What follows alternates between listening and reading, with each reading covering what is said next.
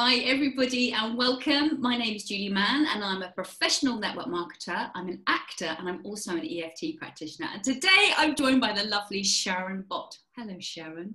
Hello Julie. I'm so pleased to see you. Actually, I know that there are many things that you do. You're a coach, you're a mentor, you're a trainer, but you're also an actor. Yes.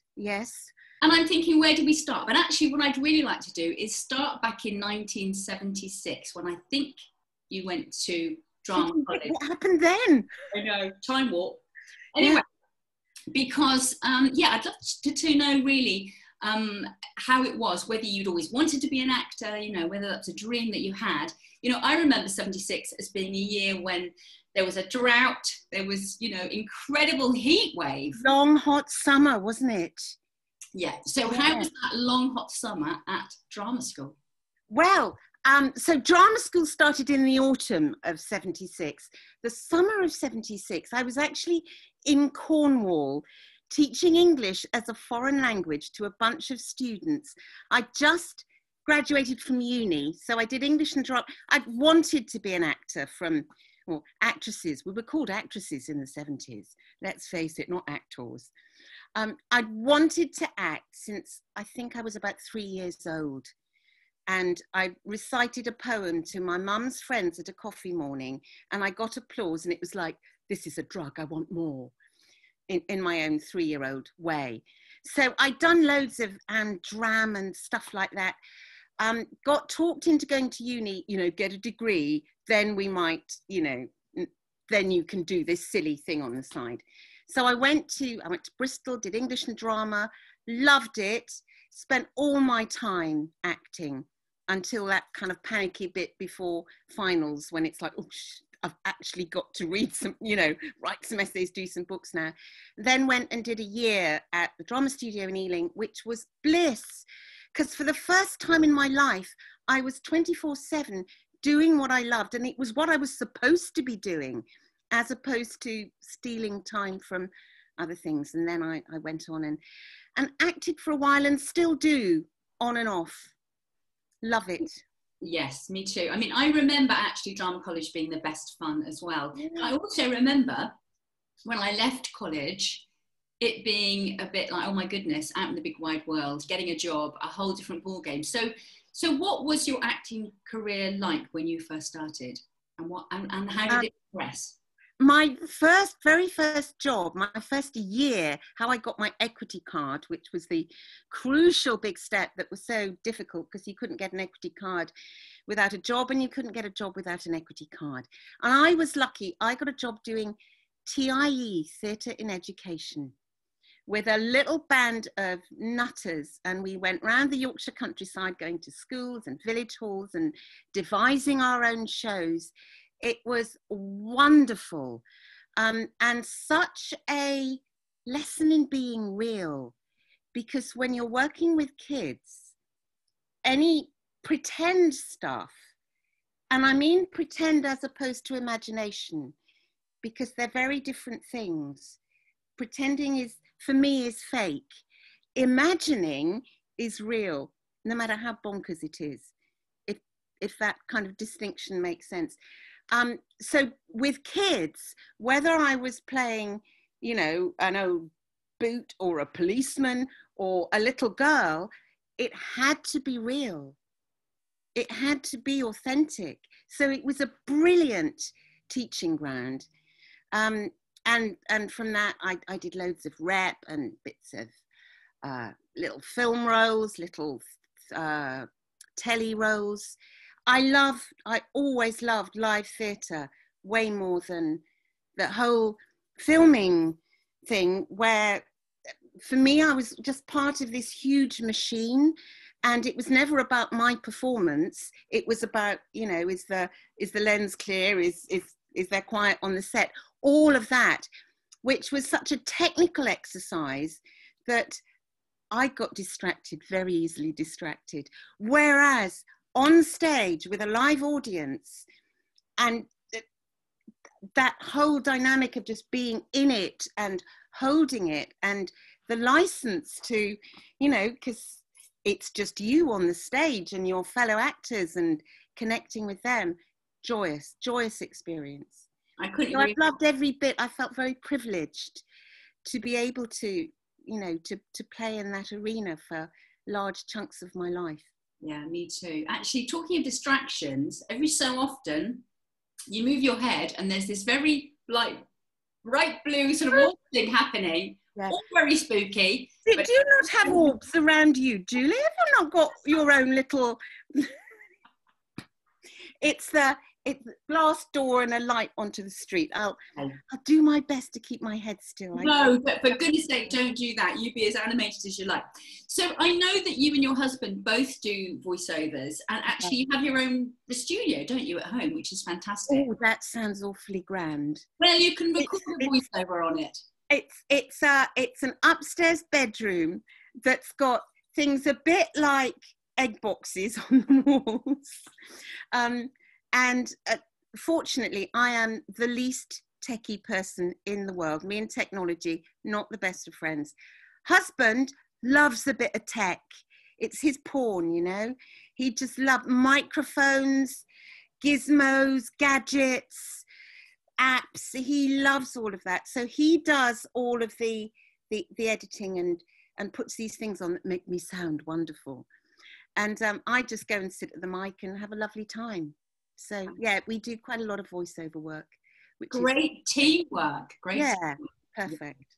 So, I know that you then began life as a coach as well. So what had you coaching into the mix? I've been a self-help, personal development junkie most of my life. Once I got into my teens and discovered there were these books out there, and I just found it fascinating. I loved it. I even dabbled for a while when my kids were small of going back to uni again and doing a degree in psychology or psychotherapy. I got training as a psychotherapist, discovered that was going to take way too many years and way too much money, so I didn't. And then this is really interesting experience for me, Julie. I'm much better at listening than I am at talking. And it's really odd for me to be in the position of doing the talking. I'm dying to ask you questions and listen to your answers. Well, you can't. We'll talk about that later. Maybe you could do an episode of this where you get interviewed. Maybe. Okay, so anyway, yeah. We've all had our ups and downs, haven't we, in life? We obviously know, especially the older we get, that there's no plain sailing. It doesn't matter what you're going for. Life is challenging, and every day we're faced with challenges. So what are some of the things that you've had to overcome in your life?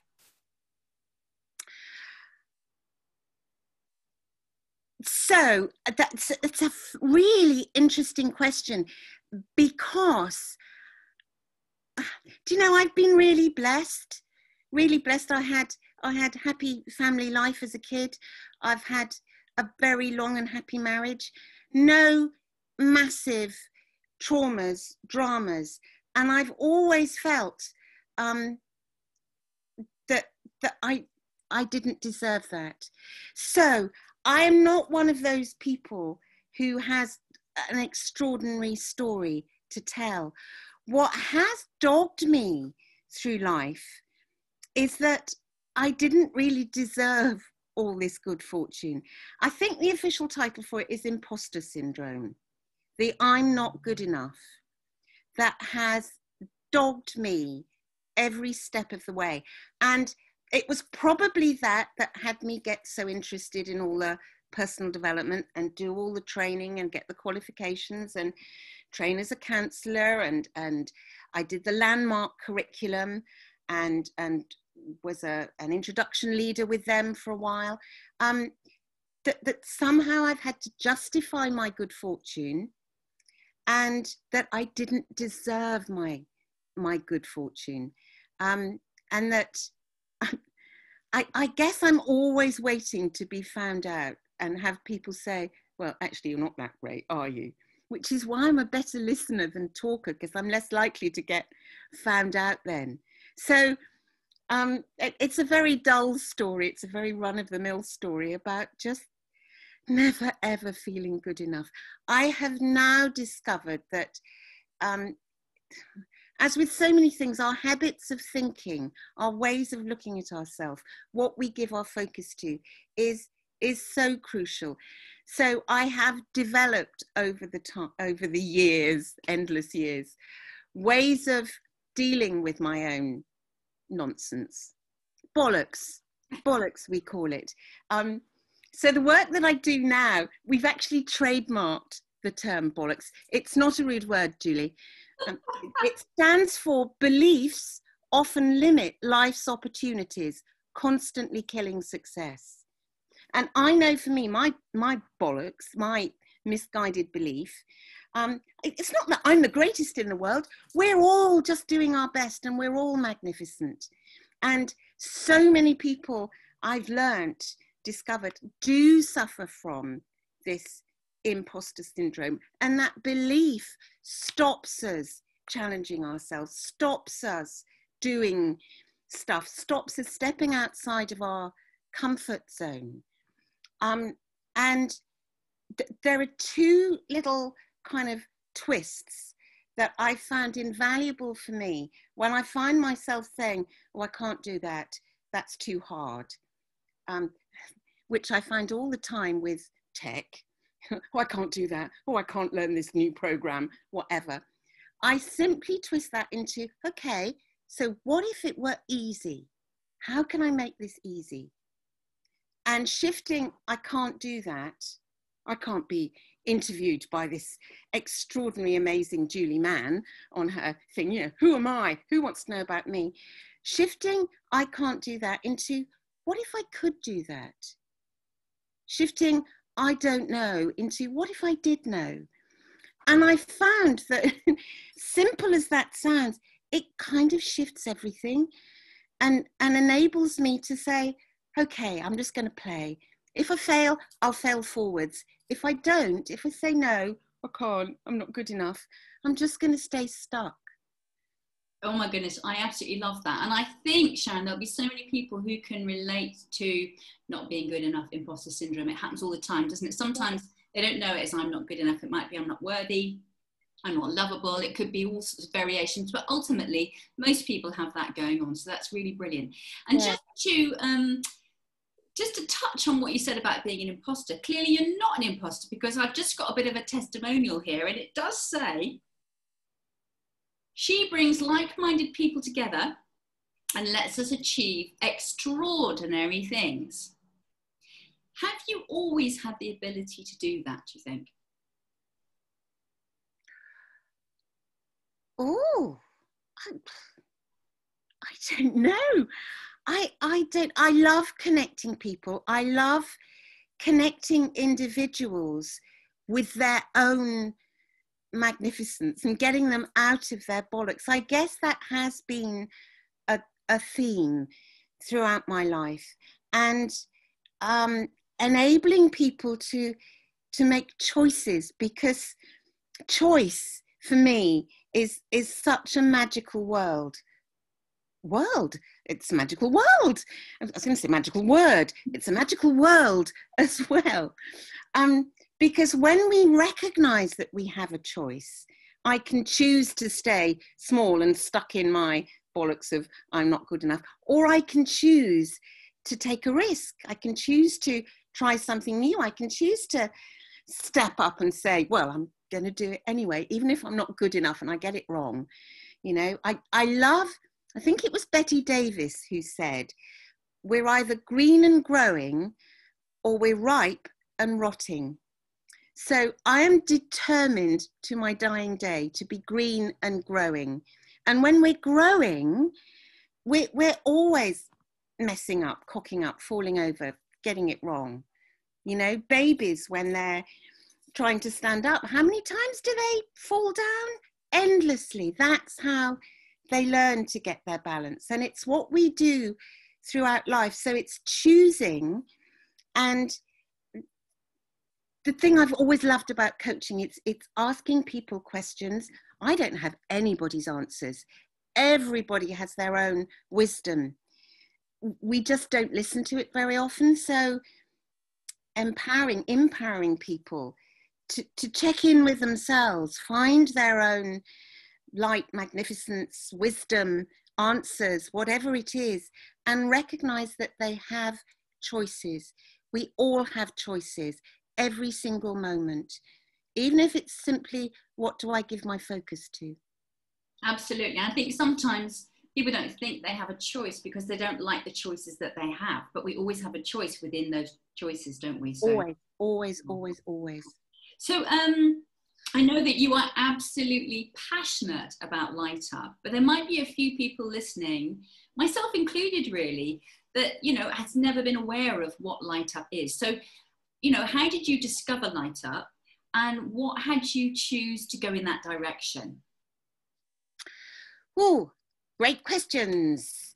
So I'd had my portfolio career, which is how I chose to think of it, because I noticed that when I said, well, I spin lots of plates, instant stress, because one of these plates was obviously going to fall and crash any moment. So I turned this into a portfolio career, and I imagine a beautiful squidgy soft leather, like an old Gladstone bag with all these compartments, and I could simply go inside and pull out, right now I'm focusing on my voiceover work, my acting work, my coaching work, my network marketing work, whatever, my family, my whatever it is. So I'd been carrying on with this portfolio career and doing lots of coaching other people, doing trainings and workshops and things. I was kind of developing my own brand around, it's called Simple Choice, funnily enough.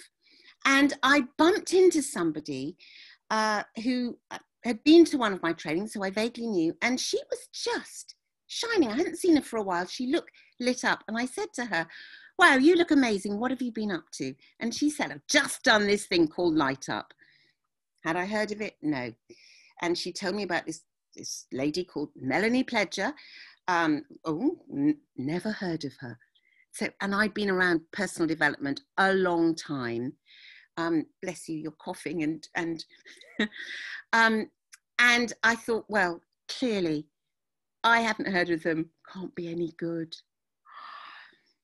Anyway, long story short, this lady put me in touch with Mel Pledger. She got a real nudge that this was an important connection to make. So I spoke to Mel, instant recognition.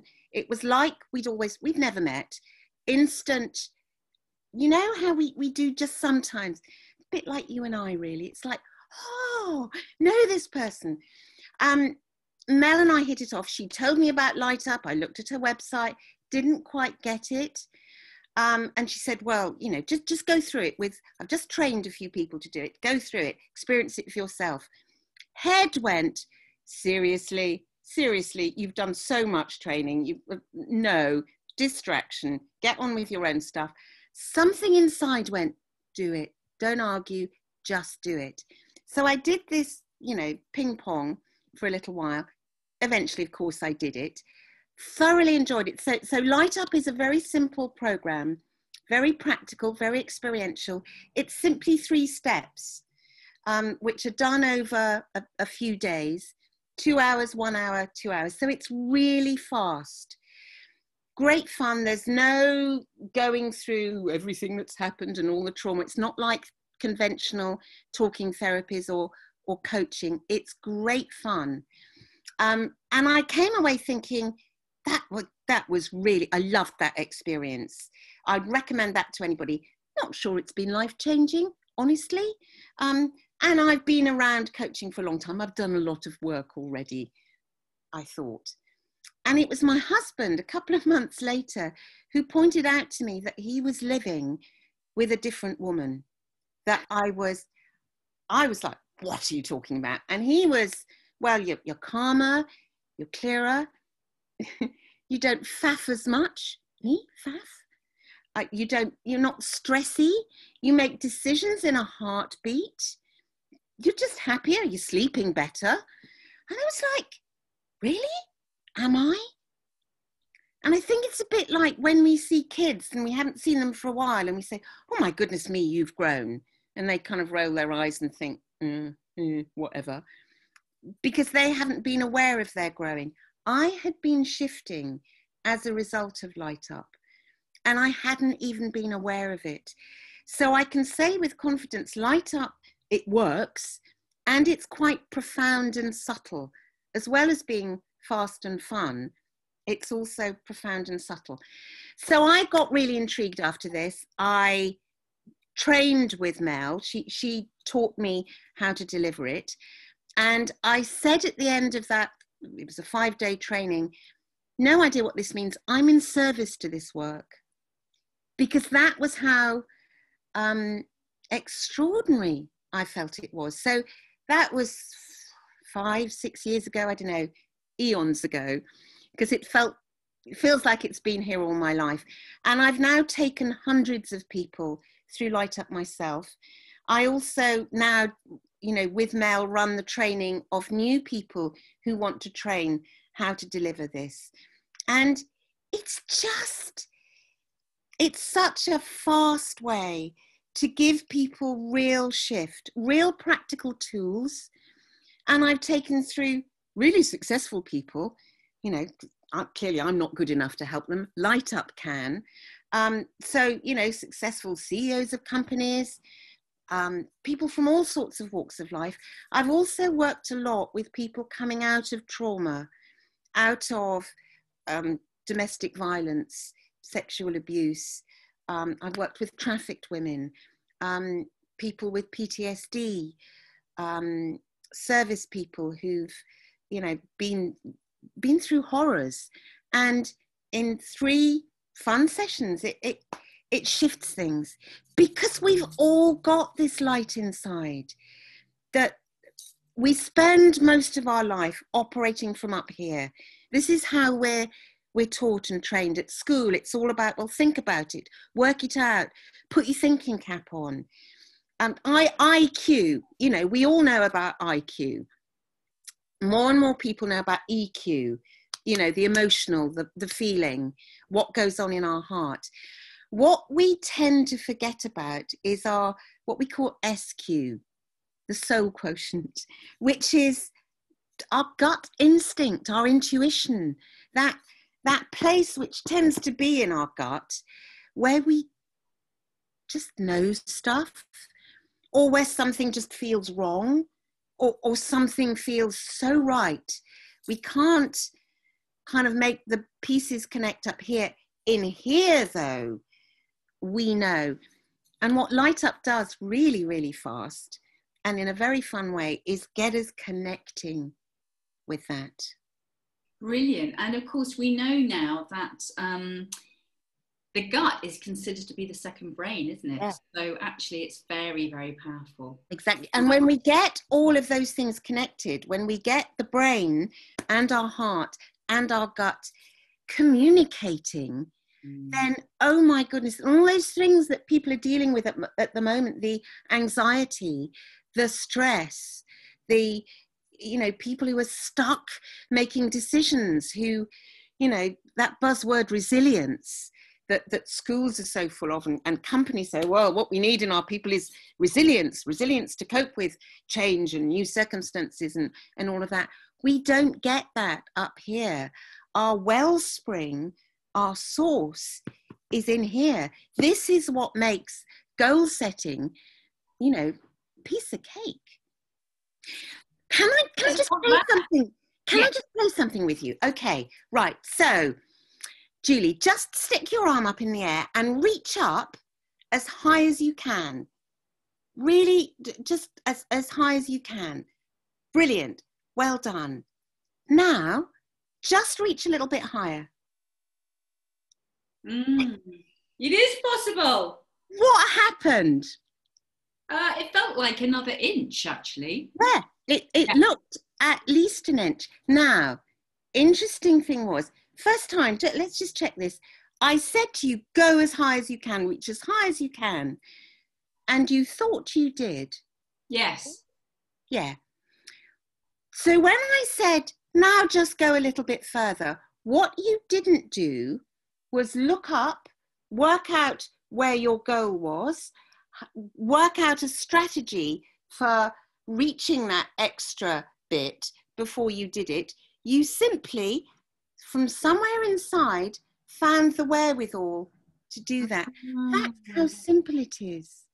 That's great, isn't it? Love that. So I know you talked about the fact that you help people who are very successful. You also talked about helping people who have really been through massive traumas. What is the kind of thing that people say they want generally? Maybe you can't really do it generally, but do people come to you and say, this is missing, or this is what I'm looking for? You know, how come people approach you in the first place? I think often people are questioning themselves, that they've reached barriers, or they're feeling stuck. They know there's something else and they have no idea how to access it. A way that a client described it to me afterwards, which I rather like, she said it's a bit like when you're in your car driving along and you've got a mucky windscreen. It's covered in grunge and dead flies and things, and it gets quite hard to see. She said light up is just like you get out and you clean the windscreen, you get back in the car, and it's just like, oh gosh, that's so much easier. So people often come because their windscreen in life has got a bit mucky and they're not quite sure how to clean it. And interestingly, one of the questions, because we always start off in doing Light Up by taking what we call the history, or the herstory if we're talking to a female of the species. Because it can't all be history, it can be herstory as well. And one of the things as an activator I always say to people is, this is a great opportunity to get clear on what it is you want. What do you want out of life? What is it you want out of your future? And it's fascinating, people's answers. Sometimes it is about external goals. Much more often it's about, I just want to believe in myself again, or I want to find the confidence to take the next step. I want to get unstuck. I want to live to my full potential, and I know I'm not doing at the moment. Wonderful. Yeah. Brilliant. So if there's someone watching who doesn't feel like lit up, is there some simple thing they could do today that would start to make a difference, perhaps?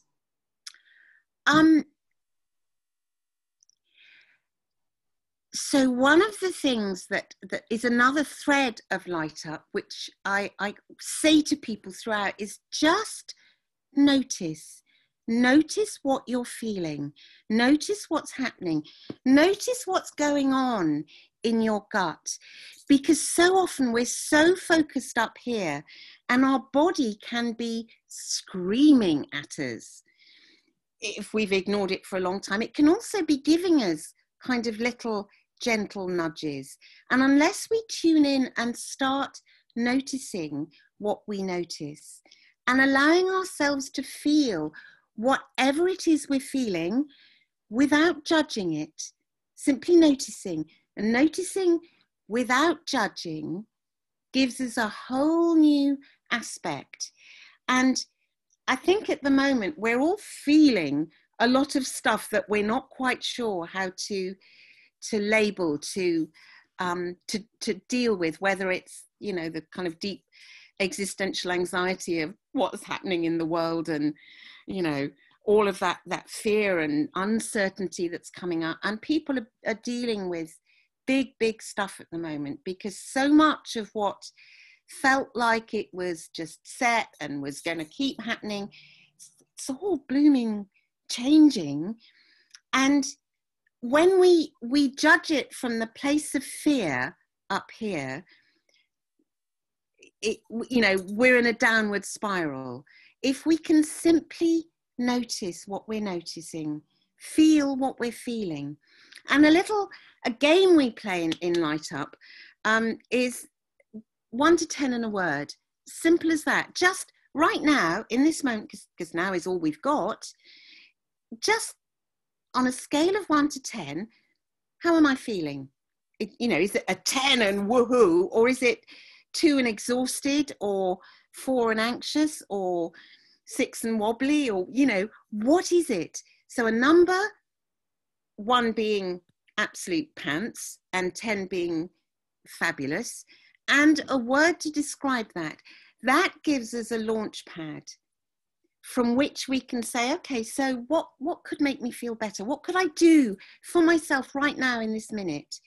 What could I give my focus to? What can I physically, you know, do I just, am I too and sluggish? Okay, let's get up and move. It's a launch pad. So often we ignore or we resist what's going on. And, you know, what we resist persists. Yes, and it can turn to illness, can't it? And now screaming at us, and people aren't listening. That's a really great little, a simple little. It's so simple. It takes seconds, and it instantly puts us back in tune with ourselves. Brilliant. And then we've got a choice where we go from there. Totally. So, how can people find out more about you, Sharon? www.dnalightup.net. It's that simple. And you're on LinkedIn, which is how can we find each other? On LinkedIn, I'm on Facebook. You know, have a Sharon Bott. Have a look for me there.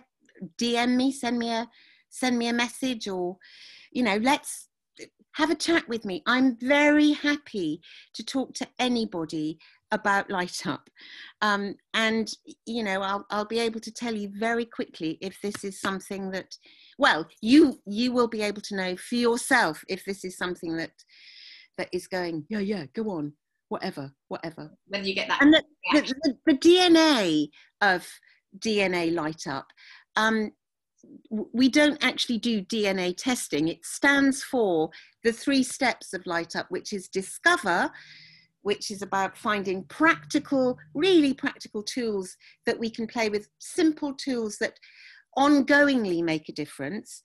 Engage, which is about engaging with ourselves as well as engaging with other people and finding the keys to make that connection. And activate, which is where we bring it all together, head, heart and gut, so that they're communicating and we really connect with our inner light, you know, that knowing inside. Wonderful. So any last words of wisdom before we close? Oh, this is where I feel I should say something utterly profound. You know, oh wow, that's good, I like that. I would say to everyone, no matter what your head and your habits are telling you, you are magnificent. And when we recognize our own magnificence and the fact that all of us, every single person is magnificent, yeah, that's it. Perfect. Sharon Bott, thank you so very much. Julie Mann, thank you. It's been a joy. Thank you.